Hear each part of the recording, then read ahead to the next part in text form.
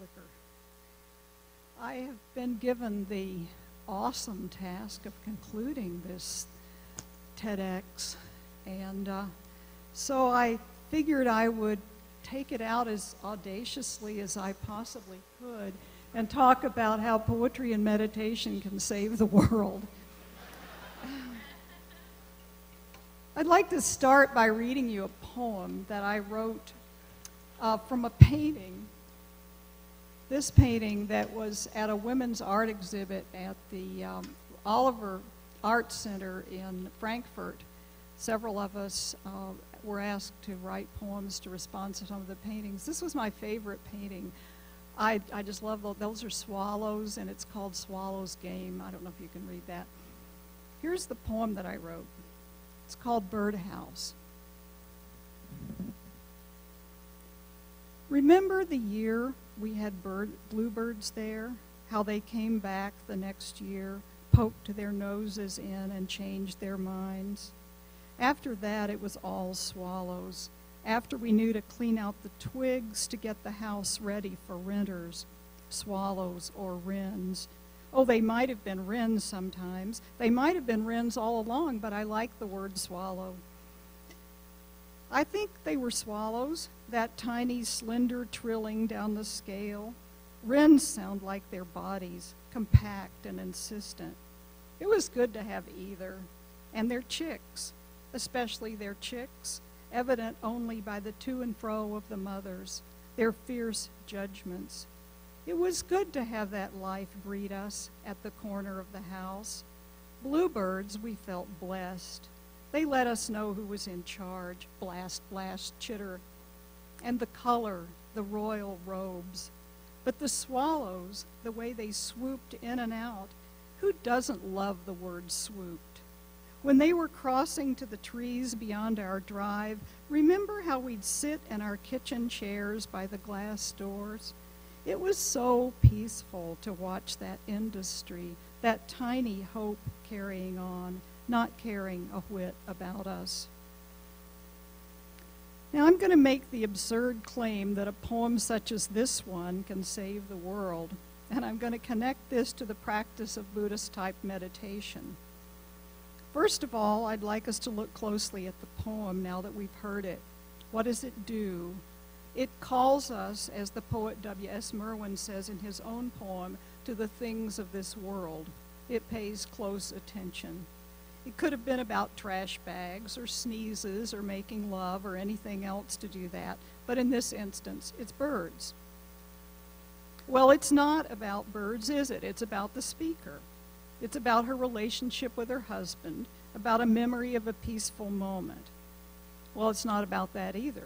It's about stalling, staying in the moment of sounds. The word swooped, the sound of birds, it holds us still. The line endings hold us too. They encourage us not to rush from point A to point B. We are asked to turn a corner before the end of the sentence, to make a brief pause before hurrying on. Each line is its own event. It's set up to let each line be its own event. And also the color, the royal robes, but the swallows. The thought isn't finished, but its unfinished quality gives us a whole other way to think. We were on bluebirds, but then the line is overtaken by swallows. We know we're about to turn the corner and find out what about swallows, but we're left momentarily held. It's the holding that I want to talk about. We're held with an image, royal robes. It may not be that image of royal robes, but it becomes a kind of vision. It calls for completion. A king or queen flickers in the corner of our eye. The bird and that flicker simultaneously collide in our minds, unlike things. Our minds cannot completely put them together. Our minds also have to cope with the disruption of an unfinished line. We long to complete the meaning. For a moment, we're held in mid-air. Is there going to be the meaning we expect, or is there going to be another one? Jane Hirshfield, a poet I much admire, says that art, by its very existence, undoes the idea that there can be only one description of the real, some single and simple truth on whose surface we may thoughtlessly walk. You see where I'm going with this? A poem disrupts us. It will not allow us to move without thinking from point A to point B. It makes us stand in its small moments of silence and unknowing. The political ads, political TV shows are coming on thick and fast. I tried to avoid an image that would be specifically political one direction or another, but each one is absolutely confident of its truth and of the untruth of the other. They are slickly crafted. They are not appealing to our ability to reason. They could care less about our reason, although they would seem to do. They would seem that they do. They're instead slipping beneath the surface into our unconscious fears, our desires for security, for love, for community. They know where we live. We will not thwart them or turn them away by using reason. We will not save ourselves, apparently, by using reason, because the work of the ad is the work of a poem, to talk to us on a level there are no words for, in the space of silence and unreason. The difference between a political ad and a poem is that the ad is prying open the space of our fears and immediately capping it over with a so-called solution, a so-called perfect candidate who will save us. The poem opens us up and leaves us open, gasping, awestruck at the space we didn't realize was there. Some people are afraid of poems, and they should be. Osip Mandelstam, for one, died in a concentration camp in Siberia for writing poems that didn't cap over the spaciousness of the mind with the party line at the time. We stand in front of an art installation. I don't understand it, we might say. But what if someone said that we would understand it if we were told that we were no longer awake, that it was a dream? It's not only political poems and art installations that are dangerous. It's the small, humble poems with birds like mine. It's the small, humble poems with birds like mine also. They train the mind to see their own spaciousness, its own spaciousness. They teach it not to grab for cliches. They teach it to trust uncertainty, to be willing to dwell there. So what does this have to do with morality and saving the world? You may be able to see where I'm going with this. I want to quote from a review of Brenda Hillman's new book in the American Poetry Review. The review is by Melissa Kwanzi. She begins by quoting a line from Hillman's title poem, "It is nearly impossible to think about leading a moral life." Kwasny goes on to say, "It feels so especially now, particularly if one is an American. Given the enormity of our position, our responsibility for war, for recent tortures, for the Gulf filling with oil, the rapid extinction of species, the double meaning of the phrase, 'it is nearly impossible to think about,' hits home. We not only can't think about it because the situation is cause for shame and despair, we can't rely on only thinking as a way out of it. It won't work. So what will? In another poem, Brenda Hillman writes, "An ethics occurs at the edge of what we know." But then she writes, "The creek goes underground from here." We cannot see directly the subterranean force that connects us all, that we all depend on. That makes us uncomfortable, sensing what we can't see. We would rather slap a cap over that.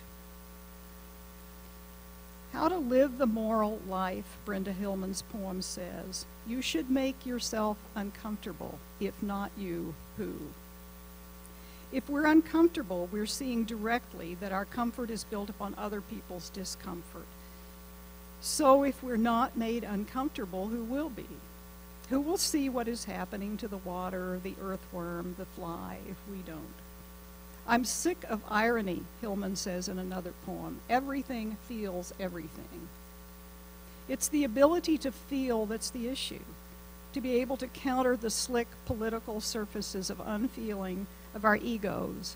It is necessary to relearn to feel. Feeling is not done with the rational mind. The mind only slaps labels on our feelings, calls them sorrow or joy or anger, to feel that it has control of them.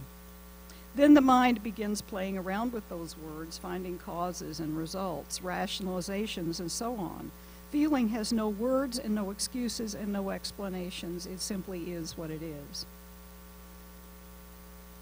Here's a poem from the great and recently deceased poet Lucille Clifton's Kent State poems. These were her response to the shooting of the students who were protesting the Vietnam War at Kent State University.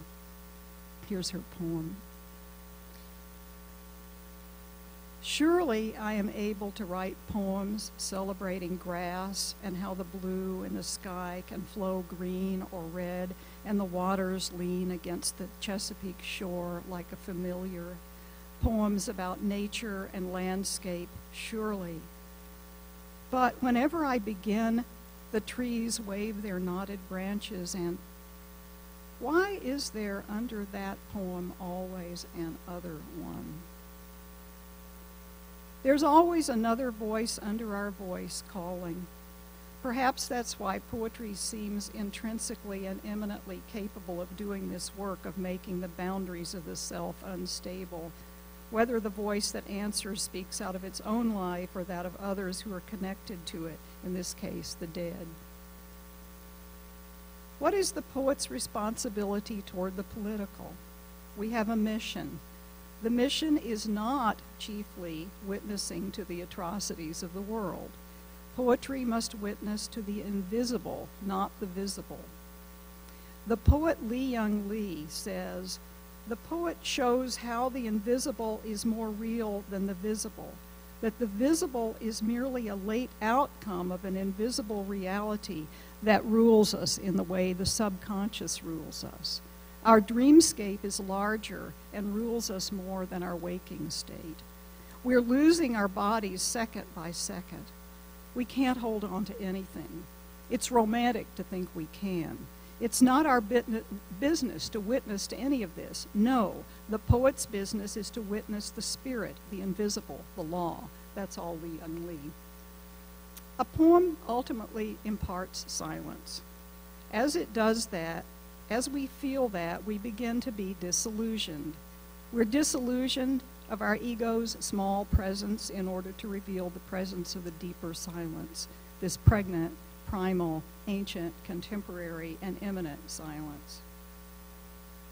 Meditation is about silence, and not. There's a misconception that the point of meditation is to get ourselves silent. You ever tried? It's impossible to get ourselves anything like that. The mind goes berserk when we sit quietly and do nothing, and we watch our minds be berserk. One sits and opens all the senses, sight, smell, touch, hearing, and thoughts. Thoughts are part of the senses too. One pays attention. If the mind wanders into daydream, one just notices when it returns. What happens in this kind of open meditation is that we begin to actually experience our lives instead of experiencing what our stories tell us our lives are or should be. We begin to see our stories about ourselves as just stories about ourselves. As we pay attention, as we let things go on without adding to them or subtracting from them, the mind tends to quiet down on its own. We begin to experience the space between words, between our ideas about things. We approach the often quite frightening space where we don't know anything. We don't know what's next. We don't know what meaning is here. We don't know what we should feel or think, but we feel and think anyway. This is our creative wellspring, the space some call God and some call peace. We're open. We're living beings. We see the content of our minds, but don't grasp at it as a fixed entity. When we begin to see this way, we are able to act with clarity and directness and genuineness based on what we actually see and feel, not based on our preconceptions or fixed ideas. We relate to people and nations as they are, not as what we imagine them to be. You can see how poetry and meditation are the same. They require a willingness to hold still. They notice the silence. They notice what's happening in and out of the silence. They're scary as hell. They bring us to the precipice of our prejudices. They ask us to dwell in what we don't know, to allow the self-protective boundaries of the ego that we've built up over the years to soften and dissolve so the real self, which is much larger and, as the poet Walt Whitman says, contain multitudes, can begin to function. Here's a poem by Jane Hirschfield. It's called Against Certainty. There is something out in the dark that wants to correct us. Each time I think this, it says that. Answers hard in the heart grammar's strictness. Then if I say that, it too is taken away. Between certainty and the real, an ancient enmity. When the cat waits in the path hedge, no cell of her body is not waiting. This is how she is able so completely to disappear. I would like to enter the silence portion as she does, to live amid the great vanishing as a cat must live, one shadow fully at ease inside another. Do we want to be a cat? No, but we want to live entirely inside our lives, to know and not know, like the cat, acting out of what's real and true and right in front of us. I lied. There is no saving ourselves or the world. We're all being spent minute by minute. The greatest act of generosity is to let go of the last minute so that this one can be here, so that we can see what best needs to be done, where our compassion must naturally flow now. Our hope is in giving up hope in our gadgets and our noise and our absolute certainties and see what really is the case at this moment. Thank you.